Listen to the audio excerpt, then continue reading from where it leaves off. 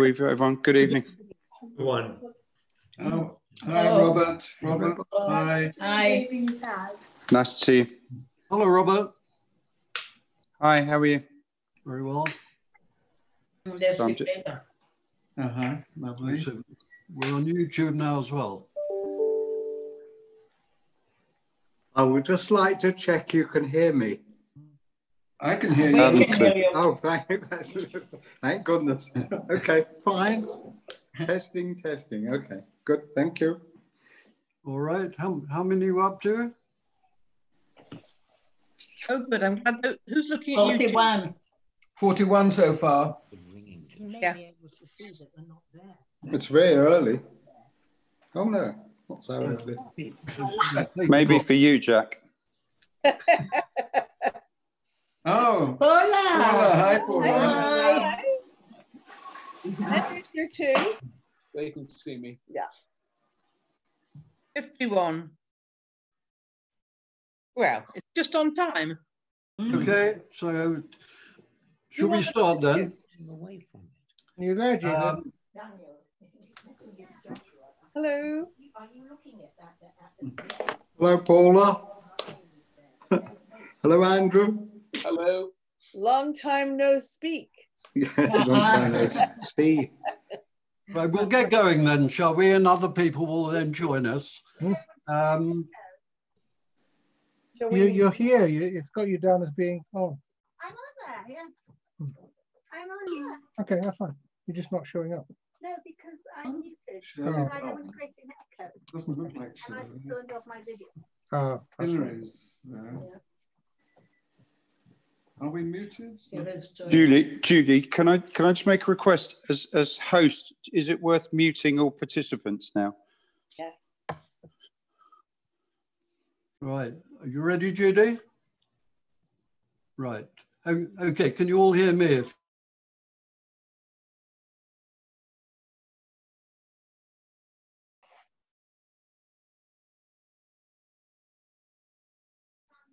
Michael, you're muted. I have muted everybody.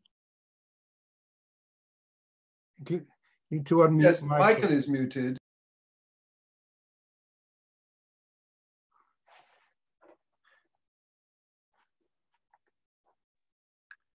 Michael, you're muted.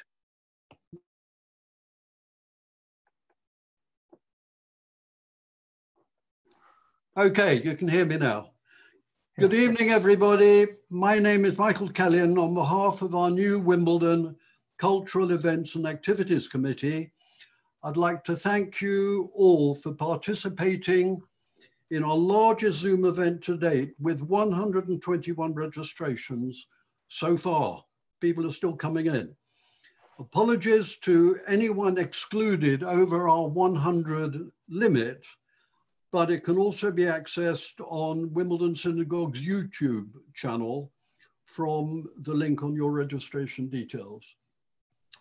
The format for the next hour is that questions will first be received in advance, but we'd like to encourage your use of the chat facility and indicate you would like to ask a question if there's time at the end. Now, before introducing Lawrence, I would like to dedicate the event in loving memory of Irving Childs and James Leake for their tireless work and devotion over many, many years towards both Wimbledon Synagogue and the wider communities, Jewish and non-Jewish alike. I have no doubt they would both have been with us tonight, posing their own questions. Sir Lawrence Freedman is originally from Whitley Bay on Tyneside and a member of Wimbledon Synagogue, and is probably the UK's leading authority on post-war history, and has been described as the Dean of British Strategic Studies. Born in Tynemouth, as I said, he is currently Emeritus Professor of War Studies at King's College London. Lawrence was awarded a CBE in 1996, appointed the official historian of the Falklands Campaign in 1997, awarded a KCMG in 2003, and made a Privy Councillor when appointed a member of the Iraq inquiry in 2009. He's the author of some 30 books, including The Standard History of the Cold War, and most recently Strategy, A History, and probably the most pertinent to tonight's subject, The Future of War. He's also a speechwriter for Tony Blair and regular commentator on radio and in print on a variety of topics, most recently on COVID.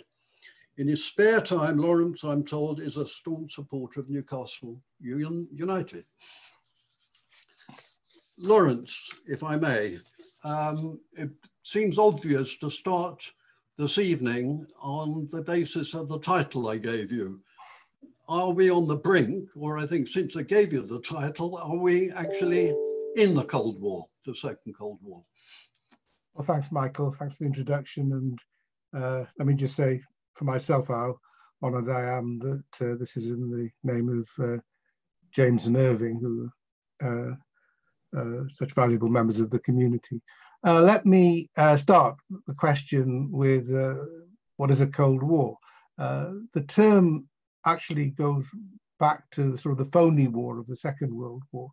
It's the idea of a time when you're not actually seeing a lot of fighting, but it could get bad. So you can't have a Cold War without the possibility of it turning into a hot war. And I think when we talk about a Cold War, that's the issue that's behind it. Is it likely to turn into something much worse? Because there's no doubt that there's a degree of antagonism, not only with Russia as a successor to the Soviet Union, but also now with China. It's important to note some very important differences, certainly with regard to Russia. If you go back to the Cold War that we think about starting in the mid-40s as the Second World War ended and coming to dramatic conclusion following the fall of the Berlin Wall in November '89. It was marked by an adversary to the Western alliance that was large, had its own alliance, the Warsaw Pact. For a while, the Soviet Union was the world's second biggest economy, but it represented a totally different social system. So there was a very strong ideological component. Well, now Russia has lost its alliance. It's lost an awful lot of the Soviet Union. Much of that is its old alliance, the Warsaw Pact, has now by and large joined NATO, as of the 3 Baltic states that used to be part of the Soviet Union. Its economy is somewhere close to Spain's. It doesn't really have a compelling ideology, has a lot of problems of its own, but it throws its weight around as it can, and has become a pretty aggressive in some ways member of the international community, notably in the areas that used to be the Soviet Union. So much of its activity is in the areas that used to be, in a sense, home territory, but it's also moved quite dramatically into Syria as well. So it's different to what it was before, because Russia just isn't as strong as the Soviet Union was as strong and has big problems. One of the great continuities, going back to the idea of a Cold War, is that a hot war is incredibly dangerous still, because with the start of the Cold War, the original Cold War, came nuclear weapons. Nuclear weapons haven't gone away, and that is what makes war between great powers so dangerous and worrying, but also it has been one of the main factors why conflicts that may well have erupted into a third world war in the past haven't done so. It's different, there's tensions, but we're still probably some way from the risk of a Cold War turning into a hot war. To what extent do the number of potentates trying to prolong their positions of power, most using corruption, make the world a more dangerous place? Or can they in fact provide stability in their own countries? Is this more the case now or than it was in the days of Stalin? Are we talking about within Russia itself, or generally? I mean in China, in Belarus, and everywhere. Everywhere, yeah. So for much of the Cold War, a lot of clearly those countries that were under Soviet satellites were all authoritarian. They were potentates. They were party hacks by and large. Then you have in the Middle East a number of countries, some of which are friendly to us, that are monarchies, feudal. As the Cold War came to an end in 1989-90, there was a sort of surge of democracy, and many countries that had previously been authoritarian became democratic, including to a degree Russia. Belarus never really quite made it, but Russia to a degree. And one of the things we've seen over the past few years is countries that seemed either to be democratic or tending in that direction have moved backwards. Russia is one of them, Turkey another, even China, which had a much more open, plural system until the current leader, Xi Jinping, came along about 6 years ago. That has become much more authoritarian, much more focused on social control. But they're all authoritarian in their own way. I mean, they don't all fall into a simple pattern. Some of them are very conscious that they stay in power so long as they can keep their people happy. I think that's probably the view in China. Others are corrupt, simply corrupt, and they use the supreme power in order to line their pockets. And I suspect Lukashenko in Belarus is one of those.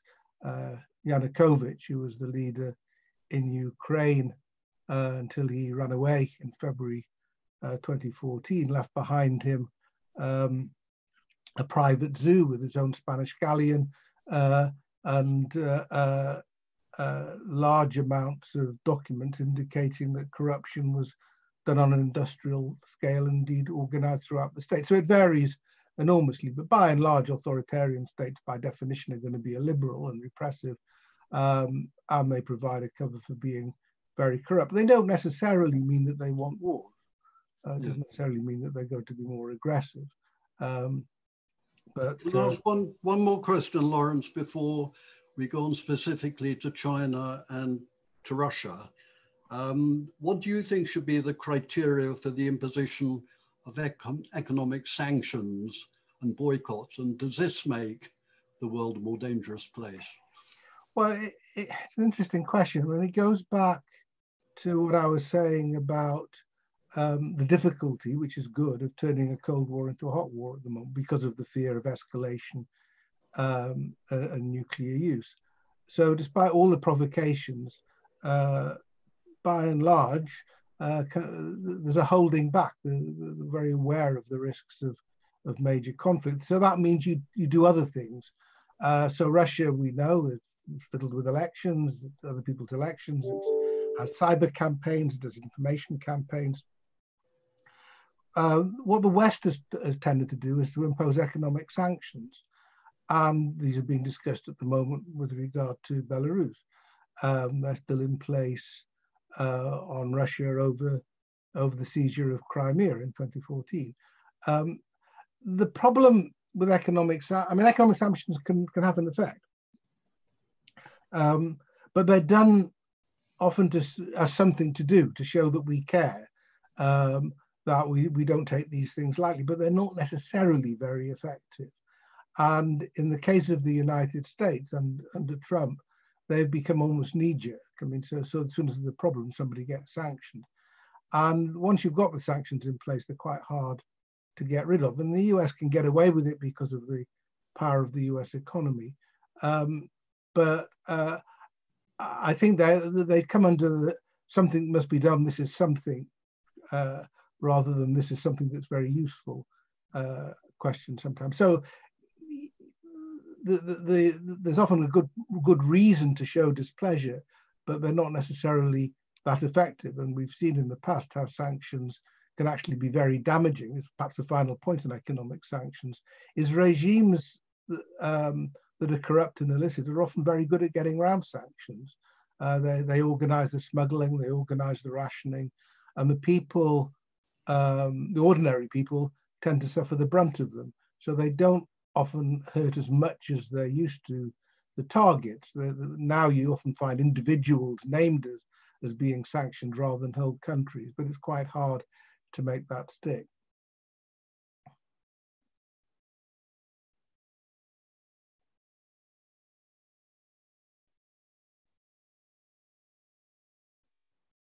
Michael?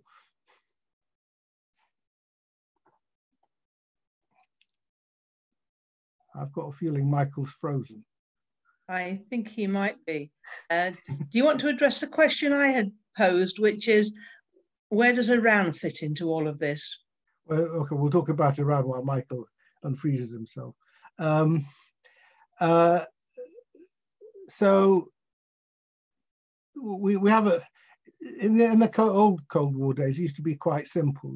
There was the Eastern Bloc and the Western Bloc, and then you had lots of countries that we used to call the Third World, that many of them were independent from empire, including ours, and they were expected to join either the Eastern Bloc or the Western Bloc. And eventually, they decided they didn't want to do either, and started to assert themselves. Iran is one of those.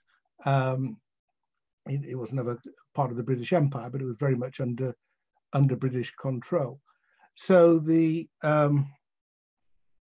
and there's been some documents released recently about the coup in 1953 that where the Americans and the British essentially put the Shah back on the throne. So Iran is a very big and important country in the region. It's got its own proud history, and in 1979 had a revolution which put Ayatollah Khomeini in power, and which has been antagonistic to the United States and Britain ever since. The Iranians are probably one of the few people who still believe the British actually have enormous power over them and keep on interfering in their affairs because of what we did in the past. So they have a strong antagonistic ideology, which has turned lots of people off. They haven't been very good at finding allies other than in the Shia world. They're the leading Shia power. So Iran has really shaken things up in the Middle East, not particularly elsewhere, but it has activities elsewhere, but it's shaken things up and caused a sort of division between Shia countries and everybody else. And in particular, it has drawn into its orbit Syria, Lebanon to a degree, and Iraq now to a degree, because these are all Shia majority countries. And in the process, the Sunni countries have become more focused on this than they were in Israel, which is one reason why we saw this new peace initiative between the United Arab Emirates and Israel. So Iran has got an aggressive ideology. It's against the monarchies, it's against Zionism, it's anti-Western, and it's established itself quite effectively. But it has enormous economic problems. It has been, going back to the previous question, it's been under sanctions now for many years. This was largely because of its nuclear program. In fact, the deal was reached under Obama, which did in fact contain its nuclear program, but Trump abandoned that, reimposed heavier sanctions. It still hasn't helped particularly with Iran's nuclear program, but Iran certainly is suffering under the weight of sanctions, but this hasn't as yet led it to a more conciliatory posture. So it's a real complicating factor in the Middle East. Whether under a different American administration there would be possibility of some sort of new arrangement, I don't know. I think it's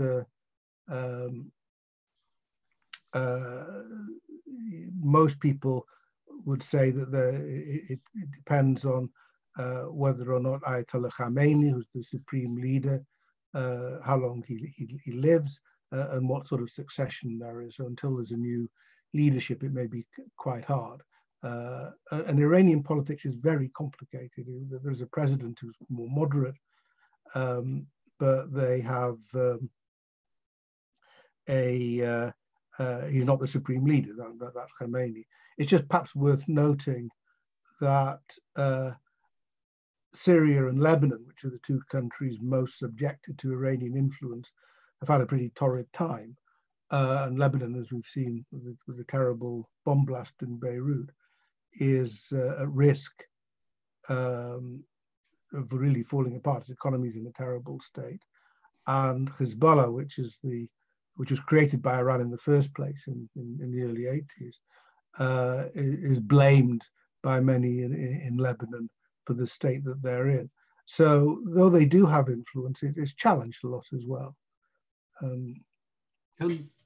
I imagine that was Judith's question when I lost you, was it? Oh, you're back, Michael. Hello. I was going to go on to China, if I may, Lawrence. This is a fairly lengthy question because I found it difficult to condense, but in the light of the collapse of the old USSR at the end of the First Cold War, is China's principal political aim justified to keep the country unified to maintain its economy and the welfare of 1.5 billion population, even if it involves provinces such as Xinjiang, the home of the Zhuyias, as well as Hong Kong, the disputed islands in the South China Sea and Taiwan, recently visited by a senior US government representative. China's told us, China's told us is part of communist China. Should we not therefore, as China has told us, not interfere in their domestic affairs in the same way that we resent foreign nations interfering in ours, although is Hong Kong an exception? Oh, there's a lot there.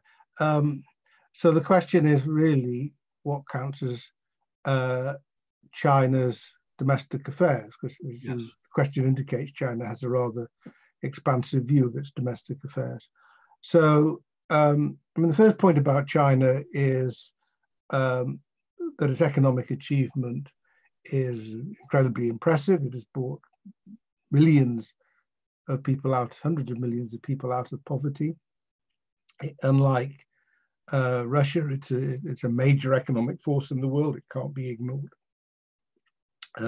As we've seen, again, unlike the Cold War with the Soviet Union, when the two economic systems were pretty separate from each other, China and the West are intermingling in a number of ways, some of which are now becoming controversial. And the basic objective of Xi Jinping is to hold the party in place. It may not seem like much of a Marxist-Leninist in terms of the embrace of capitalist methods, but he certainly believes in a vanguard party with staying in control of the whole society. So you see two big things going on in China. One is the attempt to keep people happy by constant economic growth, which is struggling a bit at the moment. And secondly, an enormous effort at social control, which is, I think, what people find the most troubling about modern China. I mean, it really is Big Brother stuff. And they have used all the modern technologies of social control. So it's a really, and I think the other part of that is, though they try to keep their population away from Western influences, so the internet, as we know it, doesn't operate there. When you see criticisms, as in over the way they've treated minorities, they take them as slights and have gone onto the offensive in challenging Western countries and others that have disputed what they've been up to. So that's the starting point. Now, part of it is that, you know, in the late 19th century into the 20th century, China was humiliated. Western powers divided it up and exploited it, opium wars. So the Chinese memory is of humiliation, and it sort of feels, well, it's our turn now. We're a big power. People can't mess around with us. We've got muscle, and therefore you have to respect our interests. And the problem, as the question suggests, is that their interests don't necessarily coincide easily with others. So you have a number of disputed points. Hong Kong is the obvious one at the moment, because there was the agreement with the UK was that there would be 50 years where Hong Kong would be separate, a very different system from China. Halfway through that, they're trying to integrate Hong Kong much more with the Chinese system, including this very intrusive social control. And it may finish off Hong Kong as a link between the West and mainland China. How far they go will depend possibly on how much that matters. Then you have Taiwan, which is where the nationalists escaped to after the Civil War in '49, a thriving little economy that has done really very well. It's now democratic, one of those countries that moved away from authoritarian rule. And they have gone along with the fiction that Taiwan and the rest of China are one and the same country. If they ever decided that they were a completely independent country, China has more or less said this would be casus belli, this would be a cause of war. Whether they would, not clear, partly depends on the Americans. And then you have the South China Sea, you have Chinese claims against islands and so on owned by the Philippines or Vietnam, islands owned by Japan as well. And they sort of push their luck on it. They keep on asserting sovereignty, and we don't know how far they're prepared to go on these issues. I mean, because if you push it too hard and you get into a real conflict, then there's an economic cost which may affect the other side of keeping their population happy, and we don't know. This has all been complicated by the trade war that Trump set in motion, which of course is, I mean, it's justified in many ways. If Trump had done it differently and hadn't decided to have a trade war with his allies at the same time, there was a lot to say in terms of Chinese disregard of international property rights. How much, Lawrence, do you think Brexit has played a part in the relations between China and the UK since the golden era in 2015? I don't think. Did they see the UK as an entry point into the EU for trade? I think that was more true of Japan than China. And that's changed a bit because of oddly, the EU-Japan trade deal, which looks like we'll mirror with the UK one, took some of the heat out of that particular issue. Look, I mean, a lot of countries saw trading relations with the UK as a good way to get into the EU, and that's now up for grabs. I think, one of the interesting questions which may face us early next year is, and if you have a Biden administration that wants to revive the Pacific trade community, there's no particular reason why the UK couldn't be part of that. But that was set up as under Obama as a sort of anti-China or non-China trade community. So there's lots of questions there, but I think for China, Brexit really is quite a small issue. Can I call upon Philip Newhouse, who wants to ask a question on Russia? Can we find Philip? If he's not there, I will ask the question for him. Yes, well, no, I am here, and my question is is, and my question is a simple one. It's 100 years since the Battle of Warsaw, and I noted with some concern that the West pretty well disregarded what the Soviet Union was doing then. Given the expansionist approach of Russia now, has anything really changed over the past century? Gosh, well, you know, of course, I mean, there are a number of things that we ignored during the Second World War, or were aware of and chose not to make a fuss about them because Stalin was our ally. And then that changed immediately after the Second World War. So I think the reactions to the Russian intervention in Ukraine in 2014 was quite different. I mean, the objections were raised, and I think it was actually quite a factor in deterring Putin from trying to put all of Ukraine under Russian influence. But seeing a bit of this going on with Belarus, that's a slightly different issue. So I think Russia just isn't as strong as it was, and actually the problems they face aren't particularly what we're going to do about it, as they found in Ukraine. If you face popular opposition, and that popular opposition is supported from outside or just generates its own momentum, it's quite hard to impose your will these days, or as we found in Iraq. So I think the sort of methods that you can use, the Soviets used to establish control, are not so easy to apply now. But there are important qualifications to that. In the end, let's take an example of Chechnya, when they were pretty brutish towards the Chechens, it was in Russia, it was part of Russia.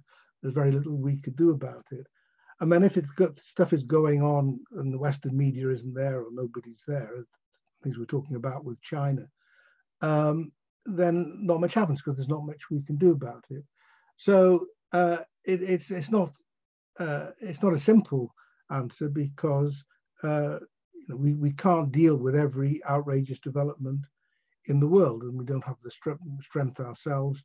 And if countries don't like it, then there's not a lot we can do about it. But there are certain cases now where you have publicity, where you're seeing the limits of repressive power, where our objections can make a difference and we can help.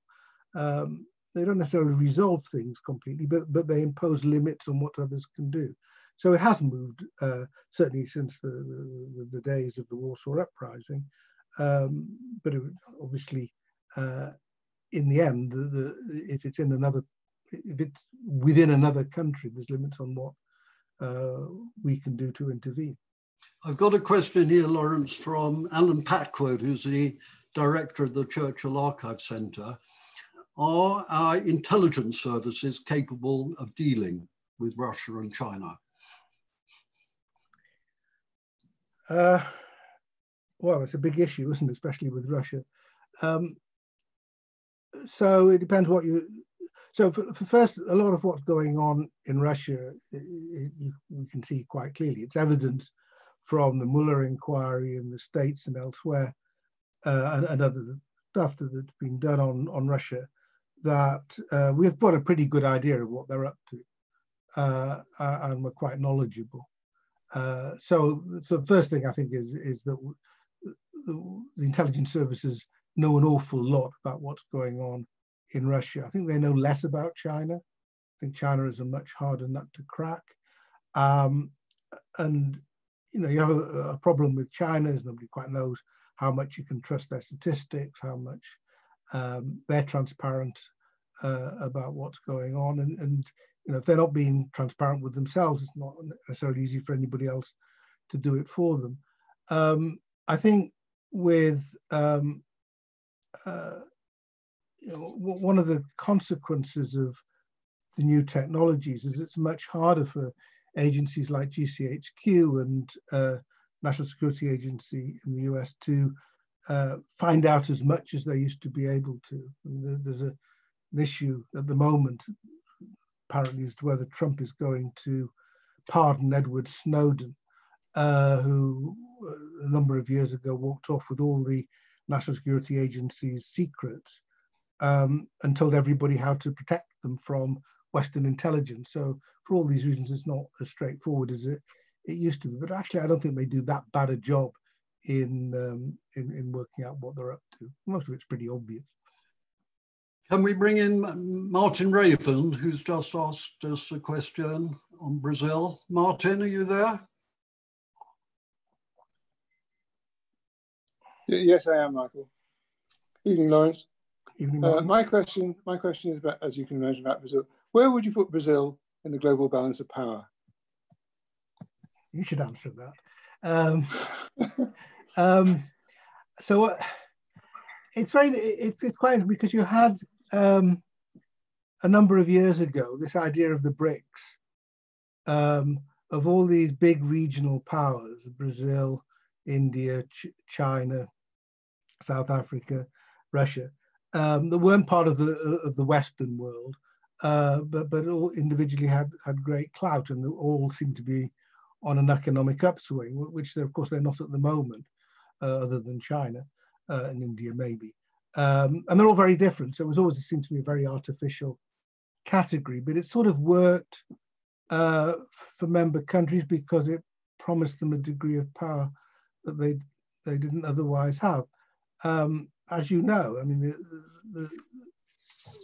they now have a demagogue in charge who's had a disastrous pandemic. It's still one of the epicenters of COVID, and the world's eye by what they're doing in the Amazon. So I don't see Brazil as having an awful lot of clout at the moment. It's obviously just about sheer size and location, a major factor in anything that's going on in Latin America. But I don't think it has the sort of influence it might have aspired to outside Latin America, at least not at the moment, and it hasn't done that much to be able to resolve some of the other issues going on in Latin America. So I think at the moment, contrary to what one might have expected a number of years ago, it's gone backwards rather than forward. But it has the potential still to be a major player, but not yet. We've had a few questions, Lawrence, on the outcome of the American election, as you can imagine, and the effect. A leading Democrat was quoted yesterday as saying, just because Trump looks like losing, it doesn't mean Biden is winning. I wanted Malcolm, I wanted to ask his question on behalf of the other half dozen who put something similar forward. Are you there, Malcolm?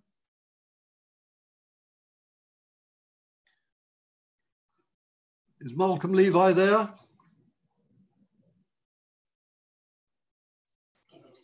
No?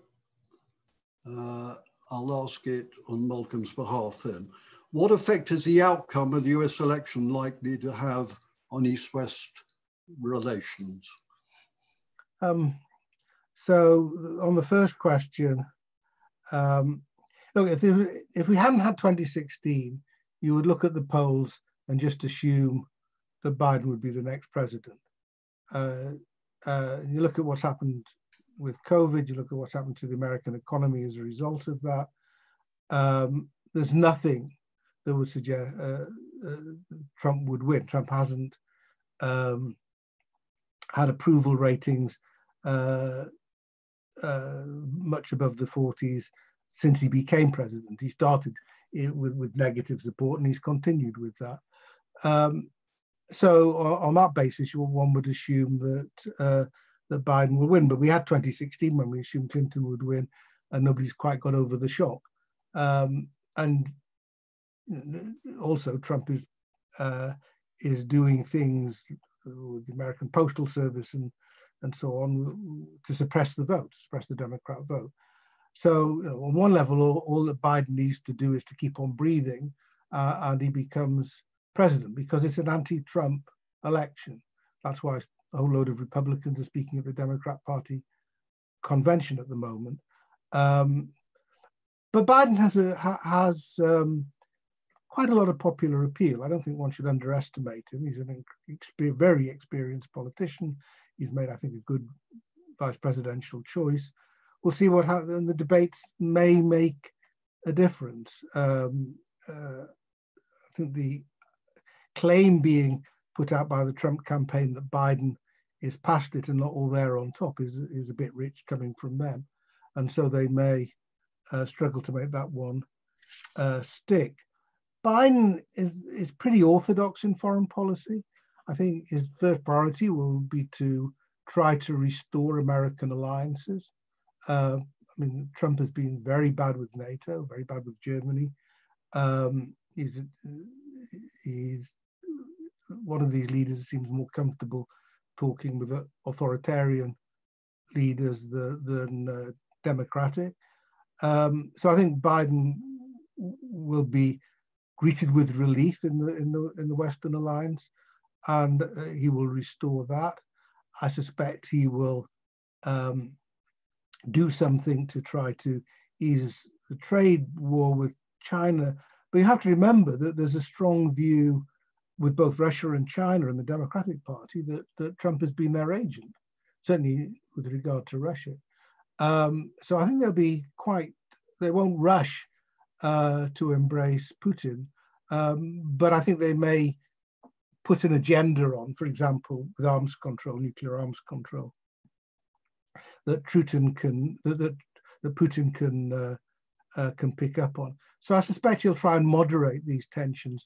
But one of the consequences of Trump and the Russian connection is it's actually made the Democrats more hawkish than they used to be. They're not.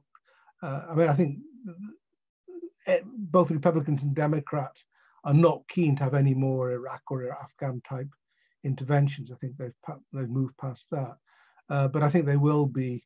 I think the main difference in foreign policy will be Biden will just be much more traditional and try to shore up the big American network of alliances. Can we just go back to Russia and China for a moment? You've already said the economic strengths of China against the relative weakness of Russia, but what are the relations between the two countries themselves, and would they provide a unified front if there was some sort of confrontation between East and West? It's a really interesting question, because in the 60s, Russia, the Soviet Union and China almost went to war with each other. So the two communist giants completely fell out. And those of us old enough to remember will remember in the 70s, the Americans, Kissinger, was quite skillful in playing off one against the other. So the US sort of accommodated both Russia and China because the two hated each other more than they hated the Americans. Now, since the end of the Cold War, that's abated, so it's not an issue anymore. For Russia, the problem is that they've been completely overtaken economically by China. I mean, China started off at the end of the Cold War as being very poor, no longer the case. And the Russians and the Chinese can be quite condescending towards the Russians. It suits them at the moment to work together, and they have worked together. But the Chinese, I don't think the Chinese feel they owe the Russians anything. And if they take business from them, they'll do it on Chinese terms. So, for example, with Ukraine, they're a big grain exporter from Ukraine, despite this probably annoying the Russians. So I think there are limits on how far they could go and would work together. But at the moment, they tend to vote together in the United Nations and support each other. So it suits Putin at a time when he's having awkward relations to his west to keep things as quiet as possible to his east. I missed your answer to Judy's question. Well, one of the things, so forgive me if you've already covered this, but I was going to ask you, how much of a threat does Iran pose to the US, and how much influence has Netanyahu had in persuading Trump to withdraw from the Iran nuclear deal? And has the withdrawal been in the best interest of the West? Well, I did deal with that a bit. Let me just say a word on Netanyahu. I mean, the Netanyahu has had a thing about Iran going back to the 80s, and certainly was very hostile to the nuclear deal, in part because there were time limits on the nuclear deal, in part because by releasing money that was actually Iran's, it was giving a boost to Iran economically. So he wasn't the only factor, and of course Trump was being given advice from the Pentagon and others that the Iranians were complying with the deal, and it hasn't really done an awful lot of good to move away from it. But Netanyahu had certainly been a major factor in that. And of course, he's not alone. I mean, sort of the Saudis and the Emiratis and so on are also very wary of Iran and what they're up to. So I think that was, and that to repeat what I said before, is one reason why the UAE and probably Bahrain soon are establishing diplomatic relations with Israel. But I suspect a Biden presidency will try and revive the nuclear deal. The British and the Germans and the French have not abandoned it. They've tried to keep it going. And I suspect everybody's now waiting to see who's in power in the White House in January. So it could be revived. Can we bring in Jack Steinert with his question? Jack, are you there? Can we bring in Jack? No, we're having difficulty finding the questioners themselves. Can you hear me, Jack? Jack was with us, but he's now not, I'm afraid. Oh, right. Okay, I'll ask Jack's question for him. What is the likely trigger for a Cold War converting into a hot war?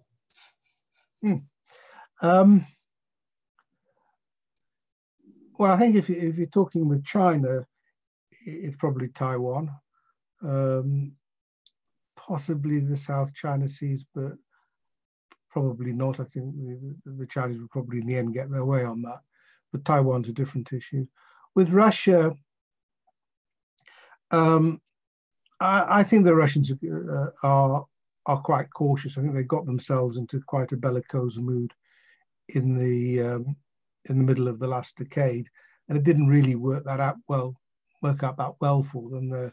They got themselves stuck in Ukraine, in eastern Ukraine, without it developing into the sort of movement that they thought it was going to move into. And with Syria, they've actually, I mean, it's one of the things about being a great power is you just pick up liabilities.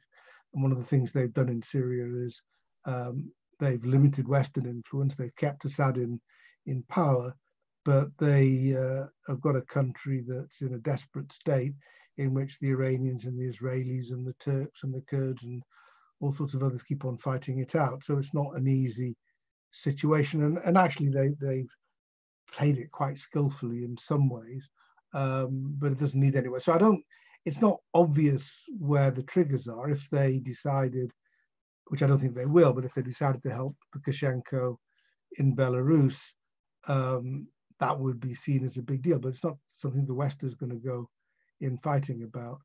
So it's not immediately obvious what causes a hot war. I think the problem for Putin is that in response to the economic sanctions and all the pressure that was being put on him, non-military pressure that was being put on him, he moved very strong into cyber attacks and information campaigns and so on. And that has got on people's nerves. It was very evident with the Salisbury poisonings what support Britain got for sanctions, or basically chucking out spies from a whole range of countries. Each had their own reasons to be fed up with what Russia had done. So I think we're more likely to carry on sparring in this sort of grey area short of war and I'm not sure what how Putin changes tack on that, but I don't think it leads at the moment to hot war. I'm actually genuinely more worried about China, because China is a much more revisionist country. It does want to redraw boundaries. There were close. There was serious fighting on the border with India quite recently, people tend to forget about India as a major power, but it's a very substantial power and feels itself as a very substantial power and quite hostile at the moment, or quite awkward relations with China. So I think we're more likely to see eruptions from China rather than Russia. We haven't spoken about North Korea yet, No. unless you did before. What are your comments on North Korea, and how much control does China actually have over North Korea, even when North Korea flexes its muscles with its nuclear weapons? Well, the Chinese say they have limited control, and that's probably true. They certainly do have some control, because North Korea just couldn't function without China.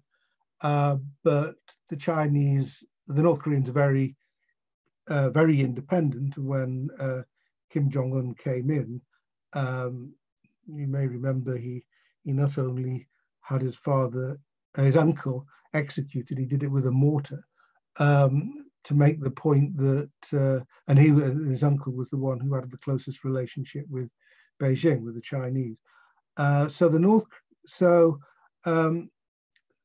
There are limits on what the Chinese can do. I mean, the North Korean story is one of the most extraordinary, because the first year of the Trump presidency was full of this sort of fire and fury stuff, and my missiles are better than your missiles, and my button's bigger than your button sort of stuff from Trump, and bellicosity from the North side as well. I think the North Koreans got what they wanted, in that they had they demonstrated a missile capability, they had a successful nuclear test. And then Trump offered them a summit, which was, something they'd been asking for ages, and sort of endows them with a legitimacy and status that the sort of poor, wretched country wouldn't otherwise have. So on that basis, the North Koreans were quite happy, and Trump was quite happy because it looked like he was making this great diplomatic breakthrough, and talked almost sort of like as if he and Kim were teenage lovers in their affection for each other. But that was based on a complete misunderstanding of what Kim was ever offering. Because when he said he would denuclearize, it didn't mean to say he would unilaterally give up his nuclear weapons. It meant that he would give up his nuclear weapons when America gave up it, or at least gave up its whole position in South Korea. So over the last year, that sort of love-in between Trump and Kim has cooled somewhat, and we're left with a very big problem. Because in a sense, North Korea has succeeded in becoming a nuclear power, and there's not a lot militarily you can do about it, and it's under sanctions. So it's something we're probably going to just have to learn to live with. One of the reasons why nothing much was done about it is because North Korea has substantial conventional military power as well. It has artillery in firing range of the South Korean capital. So it could do enormous damage even without nuclear weapons. So it has a deterrent already. So I think the net result of this is having to learn to live with a North Korean nuclear capability. Biden will, if he is president, will not be very happy with that. And for Trump, it's a humiliation, I think, because he seemed to be claiming that he'd made a diplomatic breakthrough and nothing, and it hasn't turned into one. Meanwhile, South Korean-American relations are pretty have been put under quite a lot of strain by the whole affair. If I can go back to just something we were talking about before we opened the waiting room, just to make sure that I've understood the point that you were making, that you've challenged the temptation that there are technical fixes for what are the same political problems despite increased sophistication of physical and psychological weaponry. Are you referring to the fact that we've had the Iraq War and we've had Afghanistan and things like that in a world where there are nuclear weapons? In actual fact, when these wars take place, they are more conventional and there doesn't seem to be any threat of nuclear weapons coming into play. Is that your point? Partly, but I think it's a wider point about military power.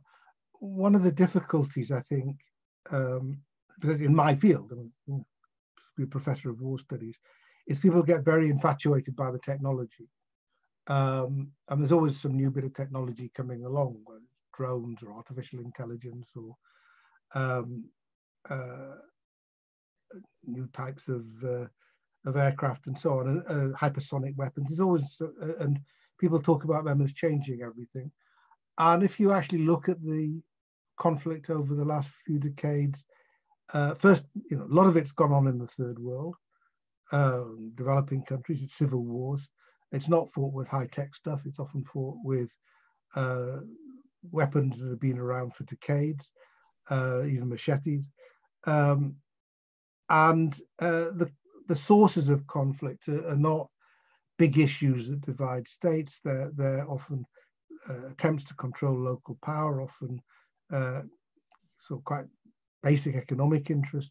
So there's causes of war. The reason why wars are sustained is quite far removed from the ways that we tend to talk about it, with the focus on high technology weapons. And what we found, and I can argue the Russians and others have found, is it's very difficult to bring these wars to a conclusion, because in the end they depend on gaining public support, on the qualities of government, on economic, on the ability to recover economically from conflict. So, the best predictor of a future war is a past war. If you've had a war in the past, you're likely to have one in the future, because a lot of these wars never completely come to an end. Indeed, a lot of the casualties of war are not because of the fighting, they're because of disease and famine and so on, all the terrible things that follow wars. So I think, the points to understand about conflict, modern conflict, is that it's sustained for reasons often that have very little to do with the supposed matters of dispute. It's just very difficult to bring them under control.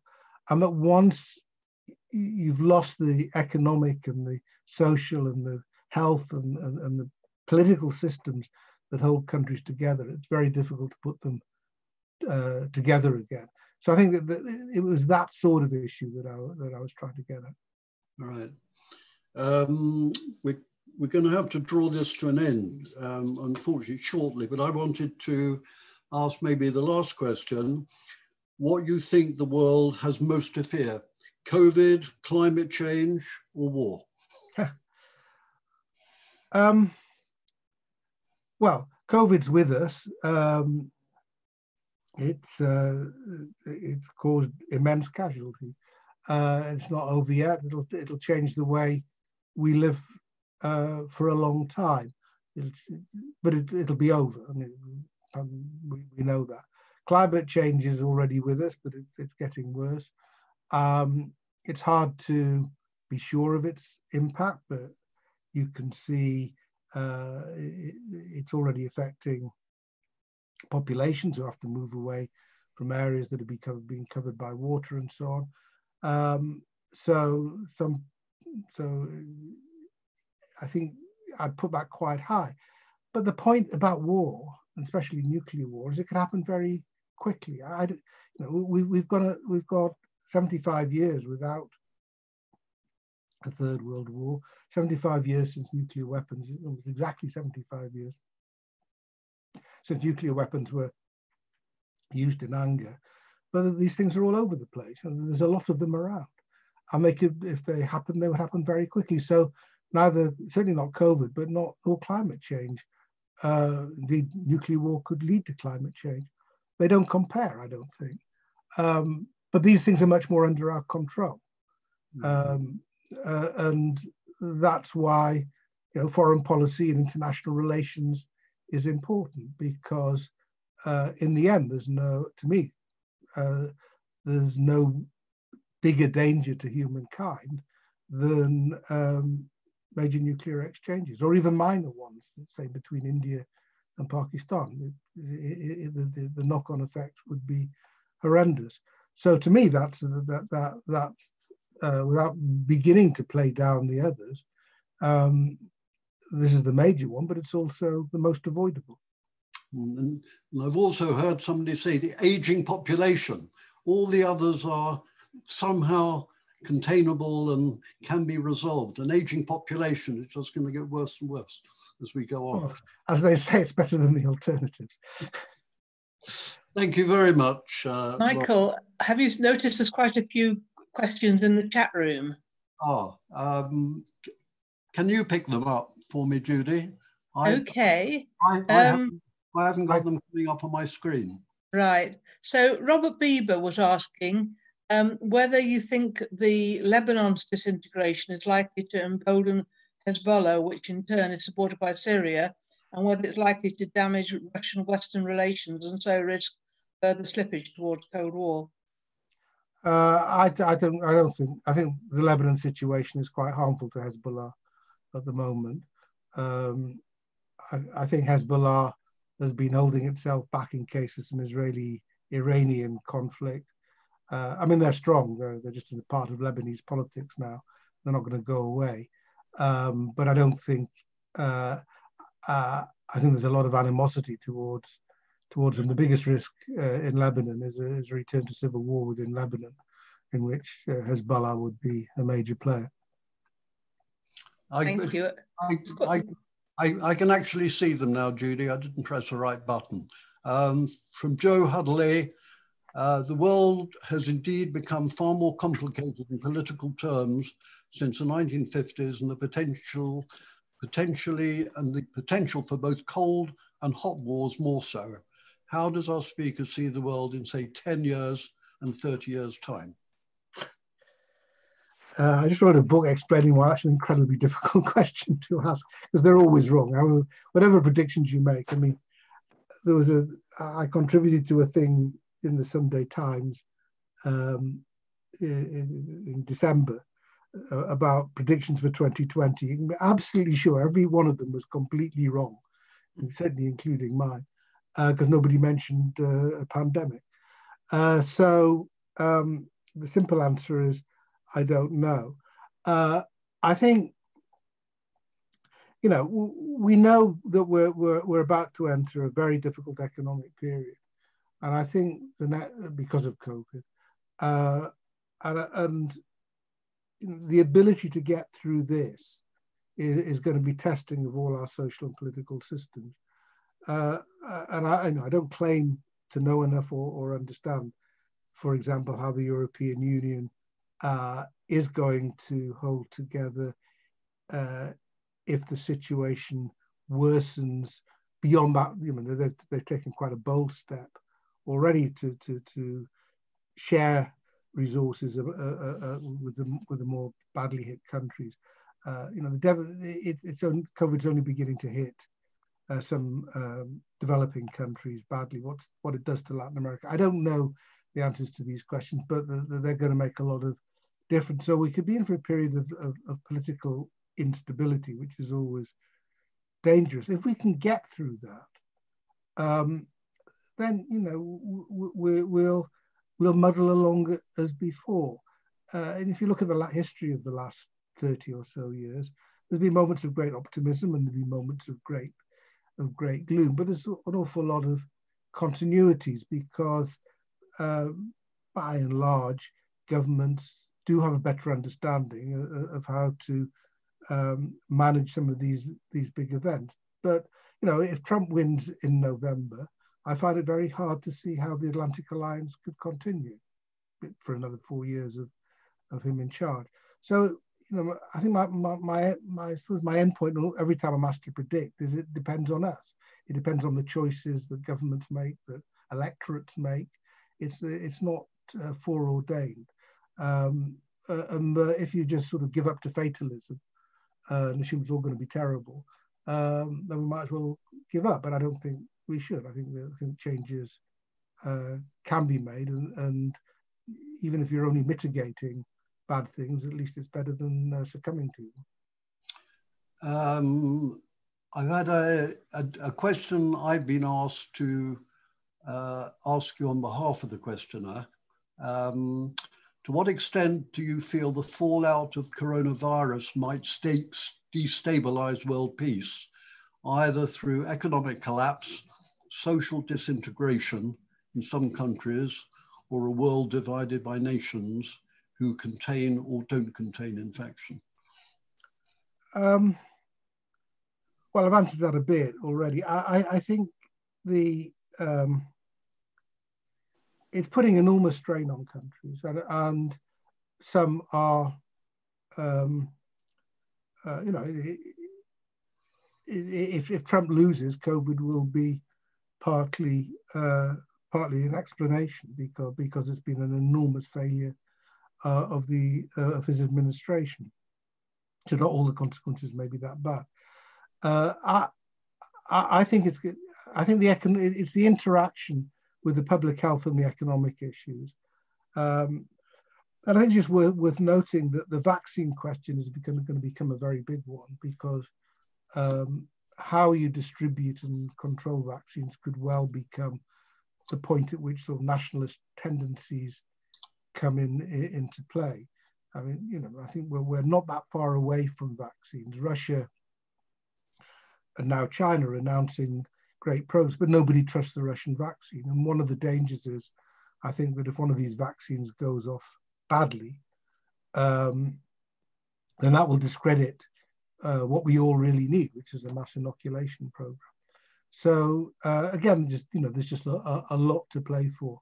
But some governments are clearly under a lot of trouble and will struggle to meet the basic needs of their populations as a result of this. Already are. We had a question that I mentioned to you yesterday, Lawrence, that was rather on a biblical subject, but we did bring in our new rabbi and asked him if he had any comments. So if you wouldn't mind, and I can get Joe, it's John, isn't it? Are you on the, can we get you, John? Yes, can you hear me? Yes, would you like to ask your question for Rabbi Adrian? Are you on? Yes, I am. Thank you. Okay. Right, great, thank you. So if John would like to ask his question. Right, the question is there any biblical prophecy that deals with these unprecedented times, which appear to be heralding a Cold War compounded by the worldwide COVID-19 epidemic, or are there any possible indications that possibly some prophecies might be indicative of this? Well, I'm very pleased the rabbi's here. So. Thank you. So it is a great question, I have to say. And I even would suggest that we have at a later time a full hour to talk about it, because prophecy in general in Judaism is an amazing topic to talk about it. And also because what we can see at the moment, not to have a full picture of that question has the danger of simplifying it and then used to legitimate any political actions, for example. So I will try to give a very short answer, very short. I'm a rabbi. It's sometimes a little bit difficult, but what I want to say firstly is you can, if you want, you can use the Hebrew Bible and the 24 books of the Hebrew Bible to justify everything what's happening in the world. You just take a snippet from here and a snippet from there and put it together and you will get your answer or your prophecy. But for me, and this is what I would strongly argue, is that this is not how the Bible works, and also how our tradition is teaching us to use the Torah and the Holy Scripture. So Torah, as many of you know, means in its simple understanding, teaching or guidance. And therefore, the Torah wants us actually to walk in a path that God has created for us or revealed in front of us. So the Torah wants that we create a just society and that we understand that our actions have consequences. So one of the fundamental teachings within the Torah is that everything we do has an impact in this world. And the question the Torah raises and our tradition raises is only how will these impact look alike? So using the words from last week's Torah portion, will we choose the blessing or the curse that God has presented in front of us? So what we can see in the prophets is that they expand on that idea. So they describe their experience 2,500, 3,000 years ago with the destruction of the first temple, and then towards the establishing of the second temple era, what they experienced. And when people decided not to walk on the path that God revealed for us, destruction. And then they give us hope. So this is my idea what the Torah and the scripture is about. Something about God, if I have that short moment, is that God, I cannot imagine that God wants us to suffer. And therefore God created the pandemic or the current political situation. I do not experience God as someone who wants us to be in fear. God wants love. That is what it says. After Adonai Elohecha, love your eternal God. And we can see perhaps in Belarus, when you create an atmosphere of fear, at some point people will rebel against it. But people who love, my understanding, will cling to the outstretched arm. So it's important for me to that we all know God didn't vote for Trump, Putin, Erdogan, Merkel, Johnson, or the Brexit. We did. It was not God.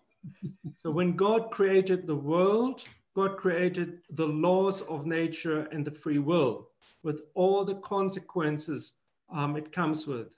Nature has no moral understanding and only works according to the basic laws of nature. A virus is a virus and will act as a virus. And we humans can engage in in evil things such as wars, and we do it. So for me, it's very important prophecy only in a way that we understand how actually the world works, but it is not ordained by God or not planned by God that we are struggling with what is around us. God Thank you, Rabbi. Thank you. Thank you. I think that's a good way to end the evening. We can't really cap that. Is Jack there? Jack Steiner? He is. Yes. Hello. My hand up to Jack for your vote of thanks. Yes, thank you. Sir Lawrence, I was anticipating a short survey of politics and war games in the East, but you've turned this into a sort of totally global, comprehensive view of what's going on. You've looked into prophecy and futurology. I think it's been a great treat. It always is when you're speaking, Sir Lawrence, and I think I would ask everyone to give you some applause for this wonderful lecture that you've given us. So thank you very much indeed.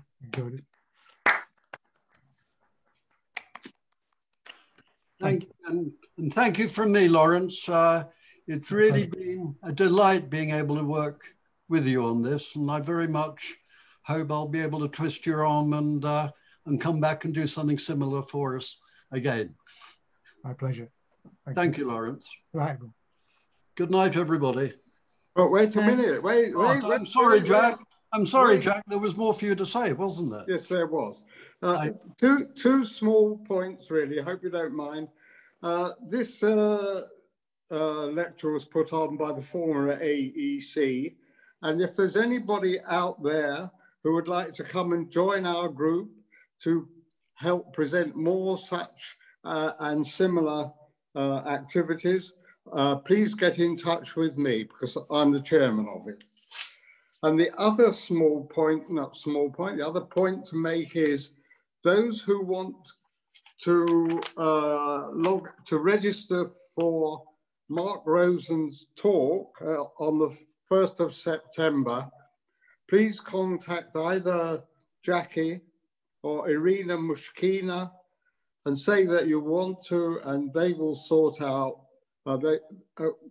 they will sort out your credibility because the talk is subject to the Chatham House rules. And so we have to be sure about security. But if you want to register for those, it's Jackie or Irina Mushkina, and they will see you through it. Thank you very much. Thank you, Jack. Thank you. Jack, you said something about the AEC, which I assume was the Adult Education Committee. Do you want to say what your group is called now? No. the former AEC committee. Ah. Adult education, yes. We're now the Wimbledon Cultural Events and Activities. Well, or something like it. And it's not just WC at the beginning either.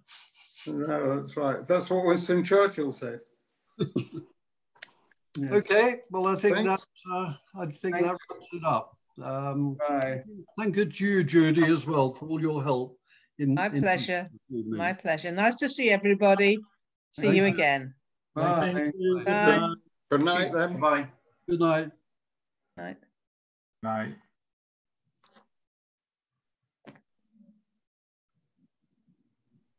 Thank you, Judy. My pleasure. Is everybody off now or not? Still got 23 people in. I'm going to turn off